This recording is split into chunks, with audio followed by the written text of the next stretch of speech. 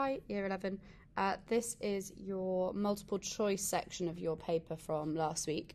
So question 1 was, it could just be a recall question, but you could also do some thinking. Either just memorise for me that the area under a speed time graph is distance, or use the fact that you know the equation for speed is distance divided by time. If you rearrange that, speed multiplied by time gives me distance. And I'm doing a height multiplied by a base to find area under a graph in this case. So I am doing a speed multiplied by a time, so I will get distance. So this would be one that I would say is worth just memorising as a fact, but you can also think about it logically as well. So in question 2, the diagram shows a series of images of a moving object taken at regular intervals. Regular intervals means that there is the same time between each circle. Okay, so to go from here to here, there was the same time taken. From here to here, same time taken. From here to here, same time taken. From here to here, same time taken, and so on. So to go from one circle to the next, the same amount of time has elapsed. So initially, the distance between the balls is the same, and so you're travelling the same distance in that same amount of time. Speed is distance over time, so if you're doing the same distance divided by the same time, the speed initially is constant. But then after a while, the distance that the ball travels in the same amount of time, remember that each ball was photographed at the same time interval later, the distance is increasing. So clearly a higher distance is being travelled in the same amount of time, so you must be going at a higher speed. So to increase your speed, you have to accelerate, which gets me answer C. In question 3, a light ball is held at rest at the top of a tall cliff. It is released and falls through the air, which tells us that air resistance exists in this question, eventually reaching terminal velocity. Which row describes the behaviour of the ball as it descends? So we know that when it's initially dropped, it hasn't actually fallen through any air yet. So initially there is no air resistance. The only force on the ball would be the weight at time is 0, because weight always exists, but you have to be falling through air for air resistance to exist. So initially, the weight causes the acceleration, and so therefore the acceleration is due to gravity only. It is g. But as it falls, obviously it starts to hit air particles, and so we know that the air resistance increases as the speed increases. That acts in the opposite direction. Eventually, when we reach terminal velocity, the weight down equals the air resistance up. They cancel each other out, so effectively the resultant force is 0. If there's no overall force on an object, there is no acceleration, so the final value is 0. In question 4, sorry, I chose a terrible highlighter for this video. The table shows the mass and volume of 3 different liquids, X, Y, and Z. So mass and volume, you should immediately be going, well, mass divided by volume is density. The question's going to be linked to that. We have these liquids placed in the same container. They don't mix, so they layer on top of each other. We know that more dense objects sink and less dense objects float. So in order to know which one is at the top and the bottom, we need to know which one will sink and which one will float. We need to know their density values. So we calculate the density for each by doing the mass divided by the volume. So you've got those in the table. And then you look for the smallest density. The lowest density will float, so that will be at the top. So that gets me X at the top. And then the largest density will be the one that sinks. That will be at the bottom, so that gets me Y. So that gets me to A there. Question 5 was super straightforward. You just needed to remember the equation. Density is mass divided by volume. So in order to know the density, you need to know the mass and the volume. For question 6, 4 objects each have 2 forces acting on them. Which object is in equilibrium? So the word equilibrium means that for the object that you're thinking about, the resultant force on it is 0 and the resultant moment on it is 0. Honestly, this is also worth memorising because in your paper 4, it's worth 2 marks. as a definition. So if it asks you to define equilibrium, you're going to say resultant force is 0, 1 mark, resultant moment is 0, second mark. So for the force overall on an object to be 0, the individual forces have to be equal and opposite. They cancel each other out. So obviously in A, we've got 1 Newton pushing to the right, but we also have 1 Newton pushing to the left. There's no resultant force in either direction. They cancel out. So resultant force is 0. We also know that these two forces are acting along the same line. So because they're acting opposite to each other and they cancel out, there's no turning effect either. This box won't spin. So the resultant moment, remember that the word moment means turning effect, will also be 0. So A is in equilibrium. Now for B, just so you're sure, the resultant force is still 0. We've got 1 to the right, 1 to the left. They cancel out. So resultant force is 0.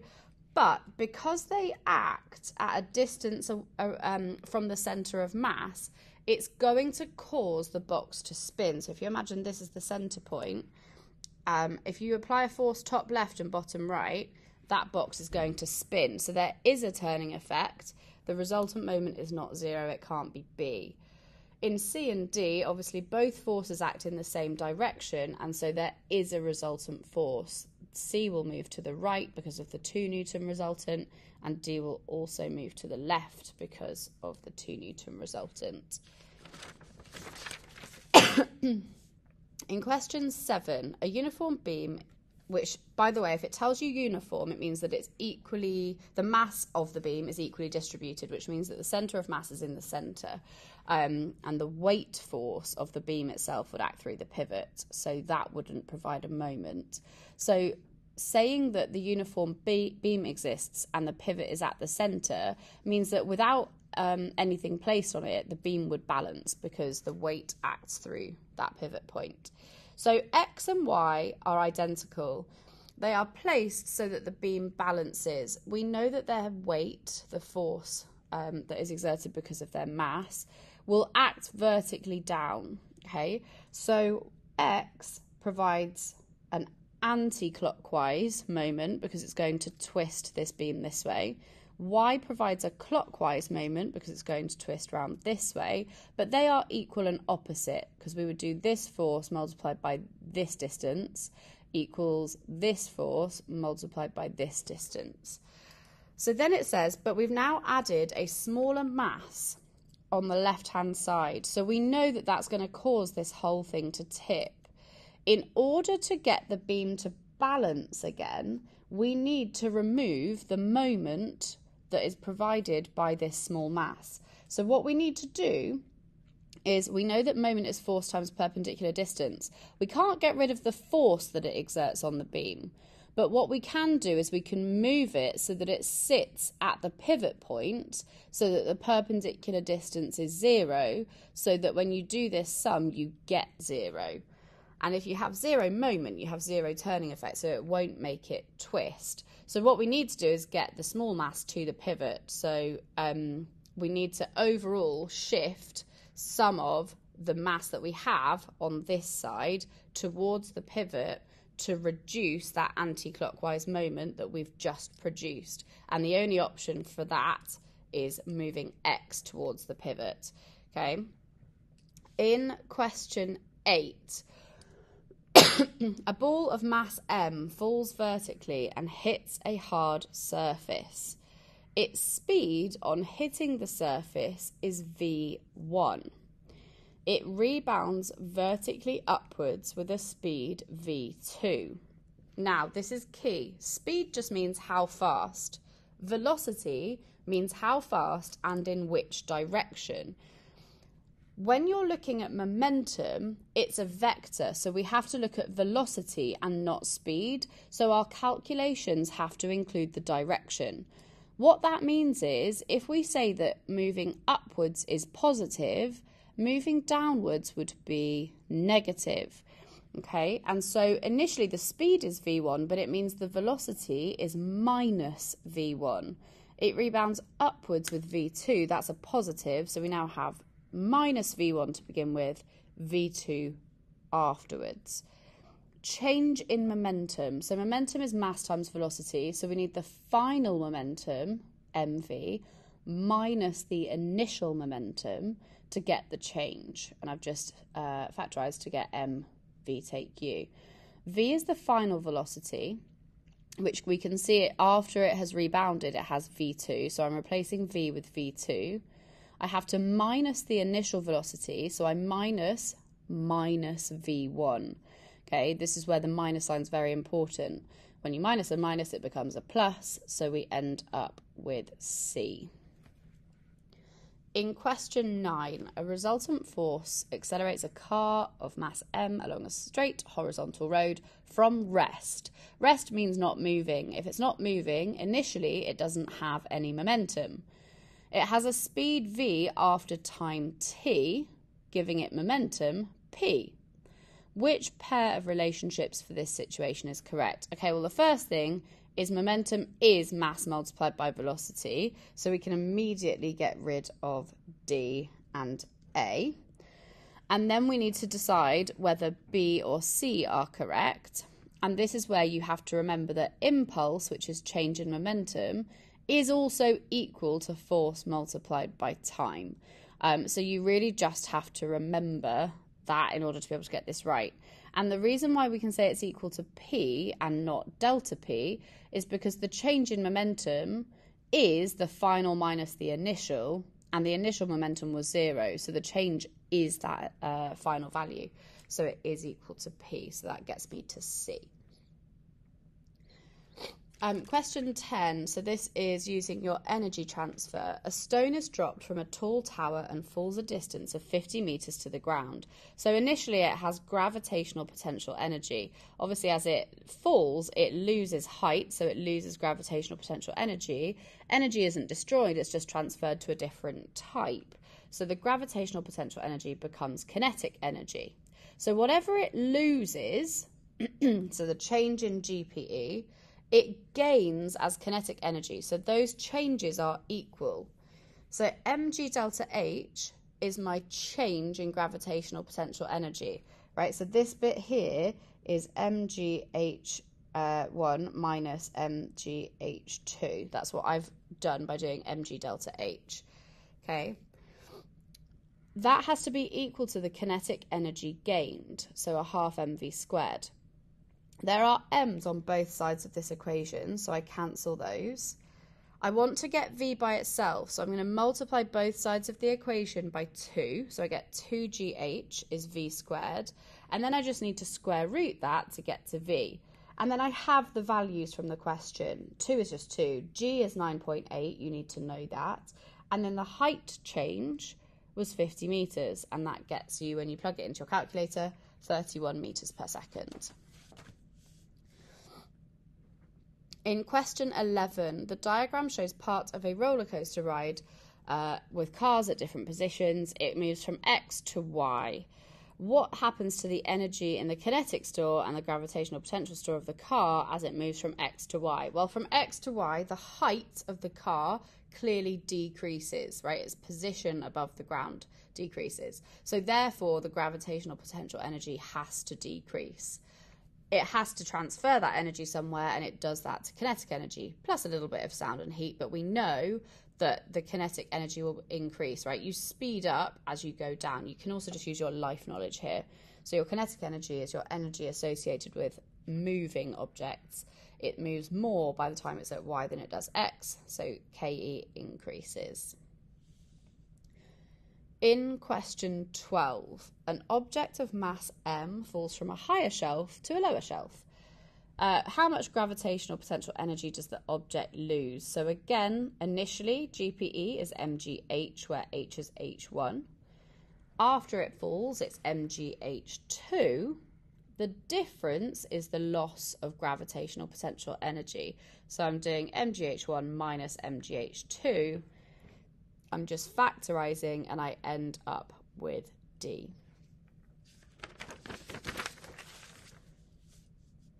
In question 13, this takes a little bit of thinking. A woman of mass 50 kilograms has 81 joules of kinetic energy.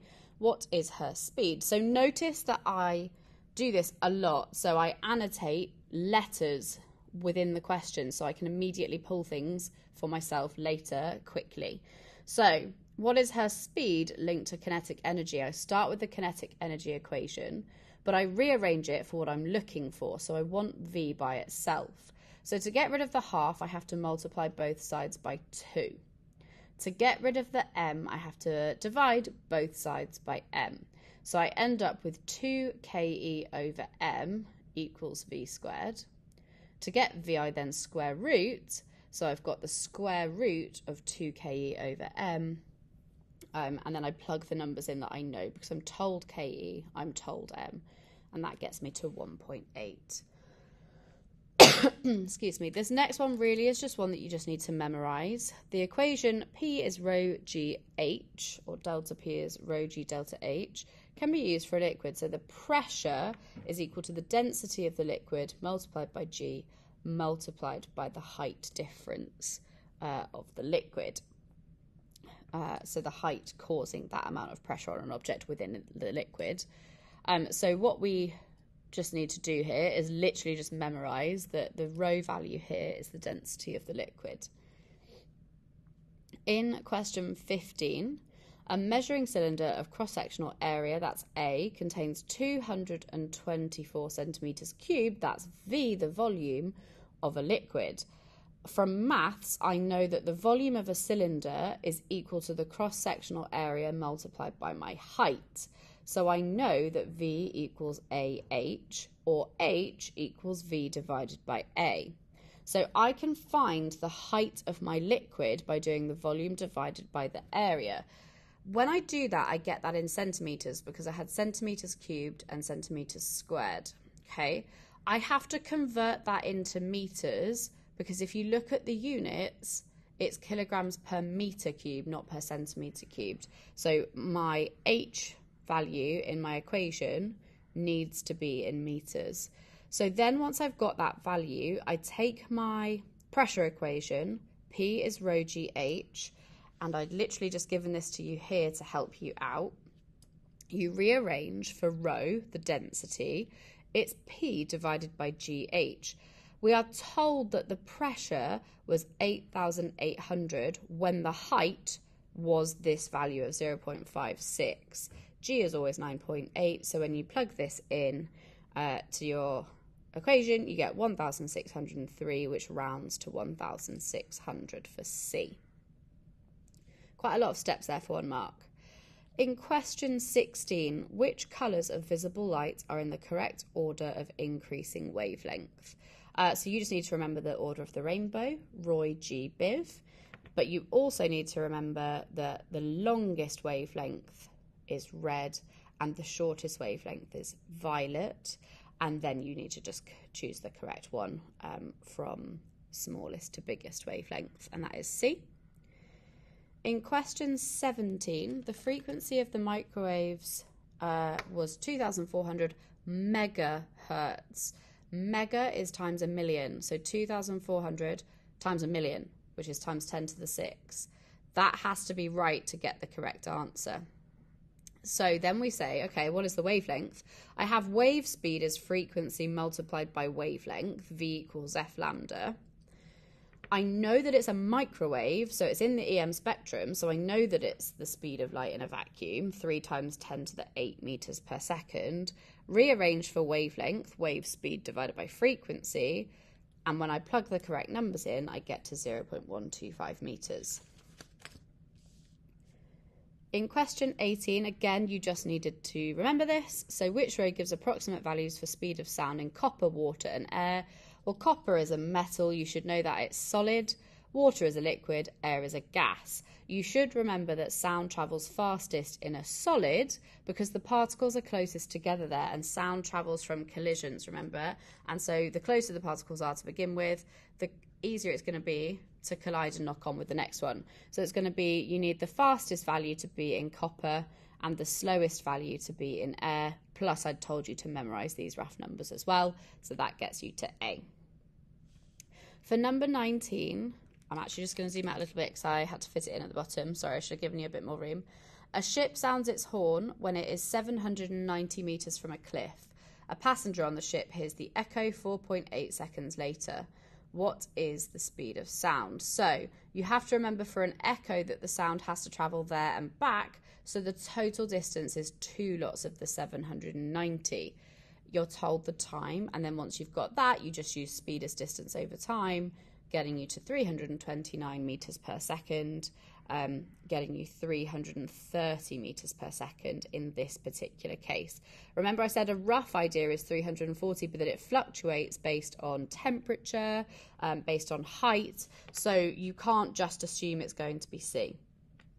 In number 20, they've kind of added more rays to distract you, but as long as you focus on the wording in the question, you should be okay. So a thin converging lens in a camera produces a real image on a photosensitive surface as shown.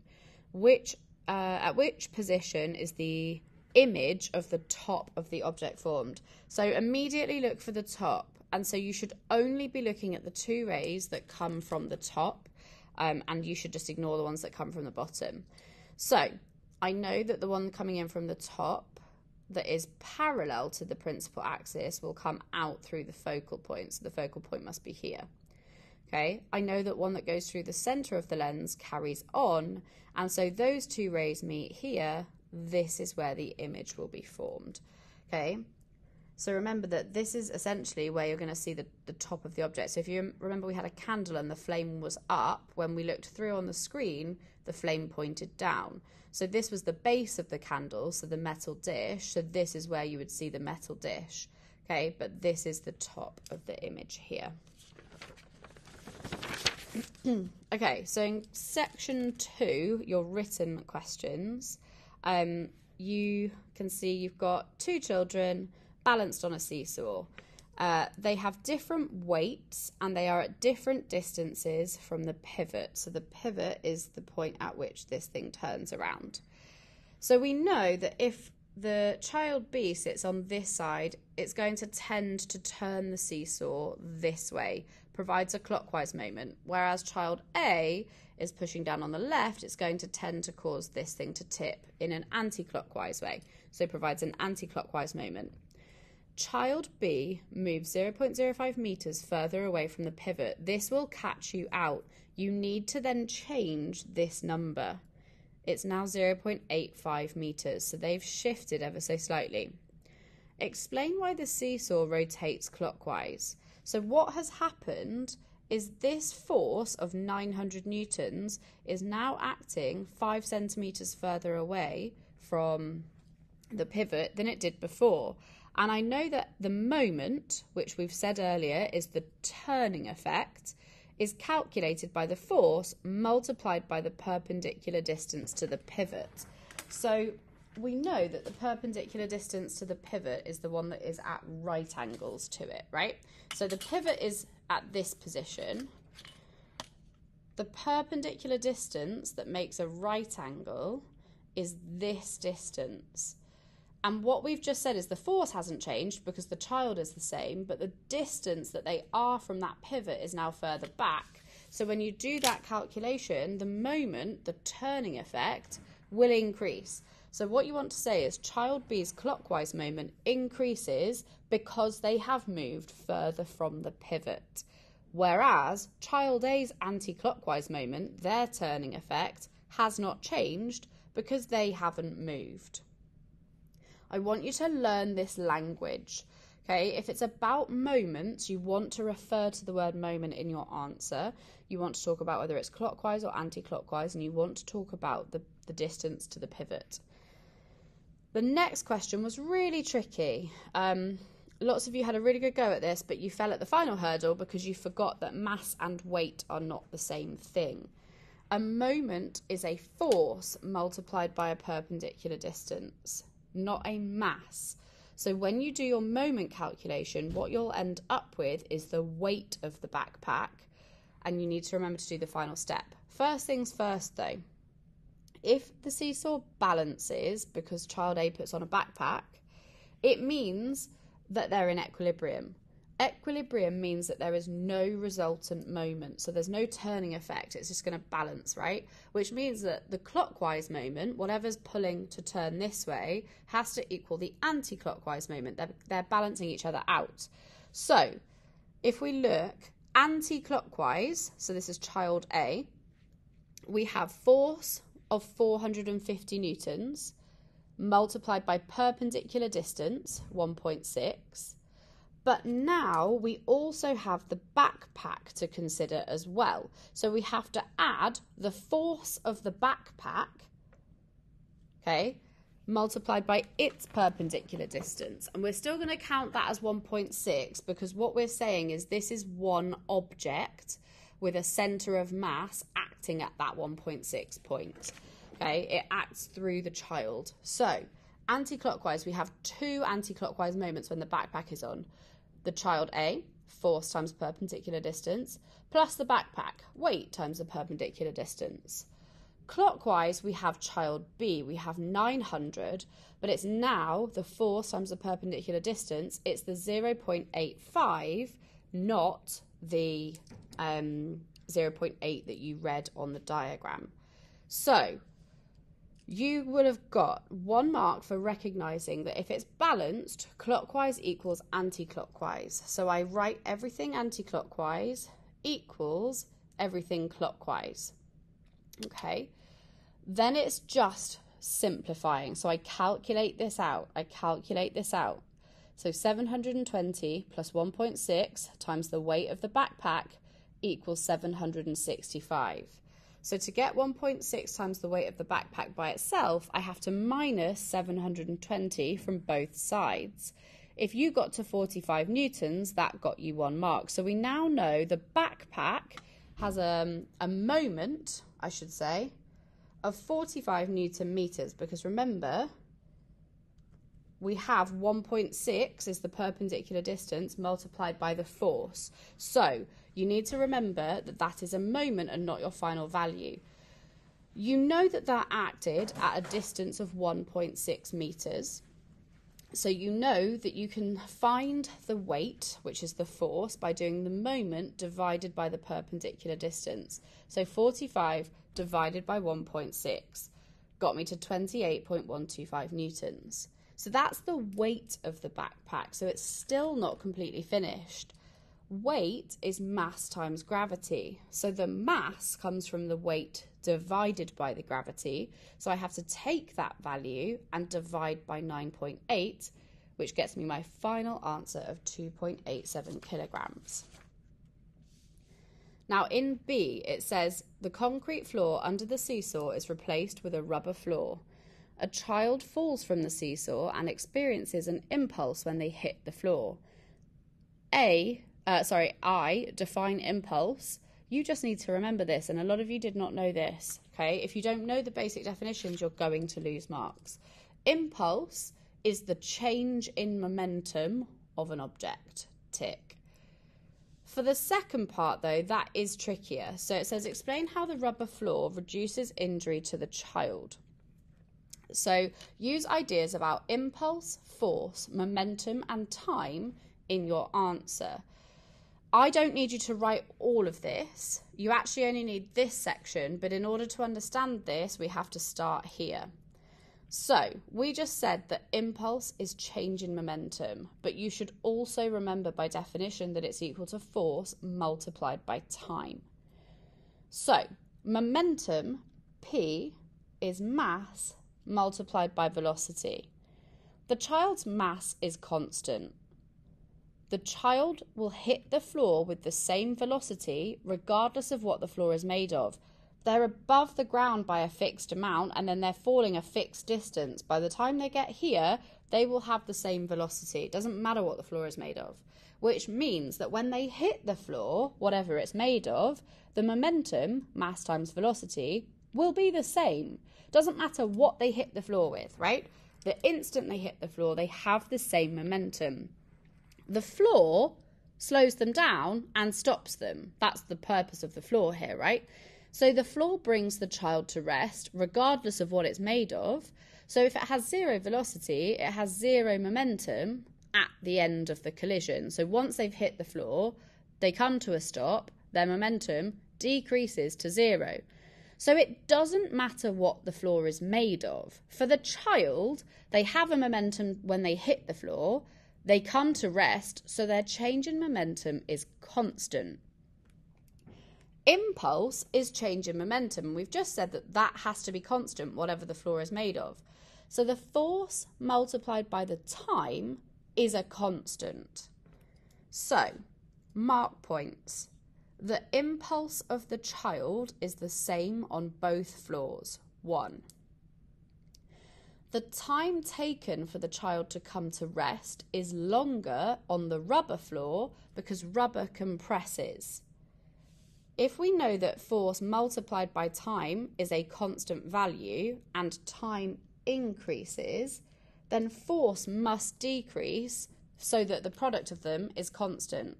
So the third mark comes from saying this means that the force on the child is smaller, which reduces injury. In question 2, it's a continued momentum section. So you've got a simple calculation. Momentum is mass multiplied by velocity, but lots of you got caught out because you forgot that you needed to convert to kilograms. So once you've done that, plug in and you get 1.3 kilogram meters per second. So you got 1 for the conversion, 1 for the calculation. This second part is trickier, and a lot of you gave it a go, but you've got some confused ideas. So after hitting the object, the ball bounces back along the same straight path with a speed of 1.5 meters per second. The object has a mass of 1.8 kilograms. Calculate the speed of the object after it is hit by the ball. I would always sketch out before and after to help me visualize. So before, I have the ball with this mass and this velocity to the right, reaching something with 0 meters per second and 1.8 kilograms. Afterwards, we're told it bounces back along the same straight path, so it's literally going in and coming straight back out. It has a speed of 1.5 meters per second, but it's now moving to the left, and we know that up is positive, down is negative, to the right is positive, and to the left is negative with vectors. So if it's moving to the left, it has minus 1.5 meters per second velocity. So, a lot of you did get 1 mark because you stated that the total momentum of the system before has to equal the total momentum of the system afterwards. So we have to find the individual momentums and add them together before, find the total momentum by adding the individual momentums after, and solving for the unknown. So we have the momentum of the ball plus the momentum of the object is all of the momentum before. We have the momentum of the ball plus the momentum of the object after as the total momentum after. Momentum is mass multiplied by velocity. So we have the mass of the ball multiplied by its first velocity, plus we have the mass of the object multiplied by its velocity. This is 0, so the only momentum in the system came from the ball. So we get to 1.311 before. Afterwards, however, the mass of the ball multiplied by the velocity of the ball is now a negative number. It has negative momentum showing it's going to the left. We don't know the value of v, but we can just use v to solve for it. The momentum of the object afterwards is 1.8, its mass multiplied by its velocity, v. So I get the sum 1.31 equals minus 0.285 plus 1.8 v. If I add 0.285 to both sides of this equation, I get 1.8 v. And then I can divide both sides by 1.8 to get my value for v, and I get my final answer. In question 3, a car accelerates uniformly in a straight line from rest at time t equals 0. At time 3.2 seconds, the speed is 13 meters per second. Calculate the acceleration of the car. Too many people did not remember the equation or put it in the wrong way round. Lots of you wrote this, tick 1 mark, and then you still did this the wrong way round, so you're not reading carefully enough. So, Rest means not moving. U is initial velocity, is 0. Finally, V is 13. T is 3.2. Acceleration is change in velocity over time. The change in velocity was 13 minus 0. The time was 3.2, getting my acceleration. Again, lots of you not getting this mark because you haven't bothered to memorise your definitions. You're just wasting your opportunities to get easy marks. I've given you the definitions that you need to memorise. Please do that. So, acceleration is either rate of change of velocity, or you can say change in velocity per unit time. In B, the car travels at 13 metres per second from t is 3.2 to 3 is 12 seconds. Plot the speed time graph from t is 0 to t is 12. So we still need the information from up here. We know it started at rest, so we start from 0, 0. We know it accelerates uniformly, so at a constant rate, until 3.2 seconds, sorry. Okay, 3.2 was 3 squares away from 2 because each small square is worth 0.4. So by the point you get to 3.2 seconds, you need to be at 13 metres per second. And then it travels at that speed until 12 seconds. So you just needed the yellow line.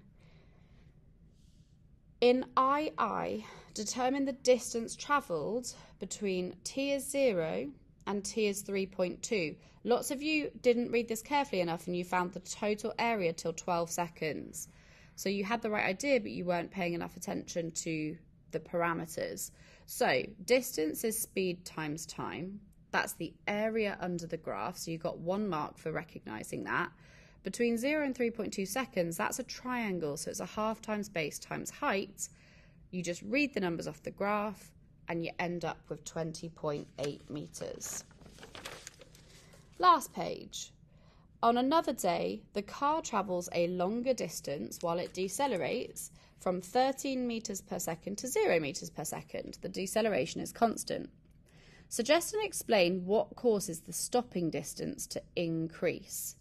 So their deceleration is the same, right? They go from travelling at 13 metres per second to 0 metres per second.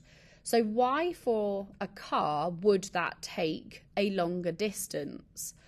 So we know then that the change in speed has to be the same, but the rate at which that happens has to be lower for it to then travel further. There are lots of reasons you could choose. I've only chosen one so that if you got this wrong, you can choose this in future. Okay, a wet or an icy road is a reason why it would travel further while decelerating from these two values.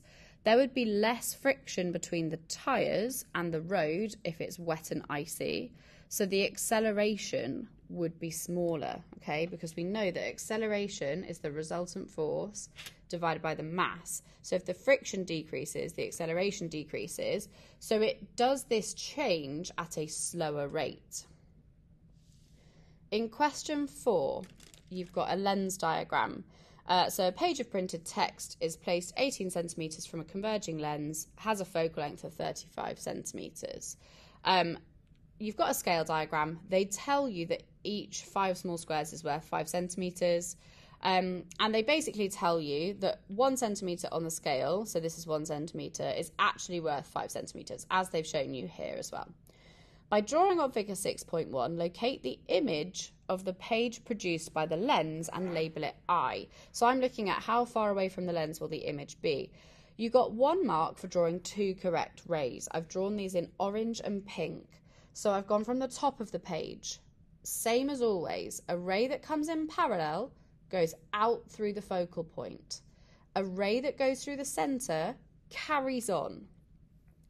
These two are diverging, so they're never going to meet down here. So we know that a virtual image will be produced because if we receive this light in our eyes, we know that the light for our brain, we will think that it has come from this point where they appear to both have come from. So the image will be at this backtracked point. So we then have a mark for drawing that image and labelling it I. It then asks you to determine the actual distance, so using the scale from the lens. So you then just need to count how many squares you have from your image. You can be slightly different to mine. They allowed between 35 and 40, but basically you're counting every 5. So you've got 5, 10, 15, 20, 25, 30, 35 for me, but you could have had 35 to 40. Anywhere between there would be fine. And then, very frustratingly, everyone pretty much remembered that a magnifying glass produces a virtual image, so that was good. It's just your explanation wasn't quite right. So you need to memorize for me that a virtual image is where real light rays do not actually pass through the image, and virtual images cannot be projected on a screen. So please, please, please just memorize that. There you go.